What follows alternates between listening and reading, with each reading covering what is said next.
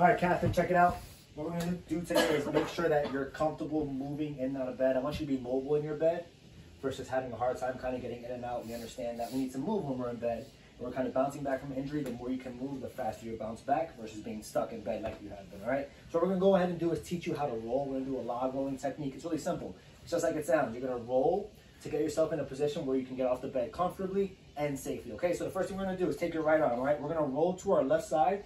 So take your right arm for me and reach across your body to the side of the bed and try to roll your entire body on your own and come over as much as you can. I'm gonna give you a little bit more to get these hips over. Great job right there. Do me a favor, bring that bottom leg, your left leg, try to kick it off the bed for me, and then bring the other leg with it, all right?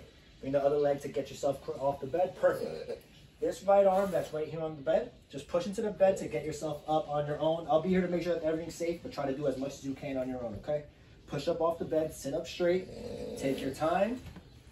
Gather yourself. How are you feeling right now? Any dizziness at all? No. Any discomfort? No. Take a second here. We're going to stand up together. I'll be here on your side in case you need me. You'll stand up, and I want you to sit right back down so we can do the same thing backwards. Okay, so stand up.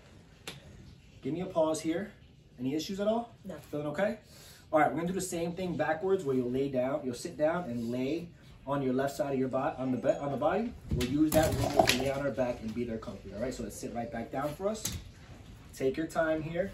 Bring that left shoulder down to the side of the bed and bring your feet up at the same time. If you can, good. Scoot it over just a little bit and lay right back to your back, nice and comfortably. What you always want to do is make sure you're straight. So right now we're a little bit crooked, so scoot over to your right just a little bit, scoot your legs over.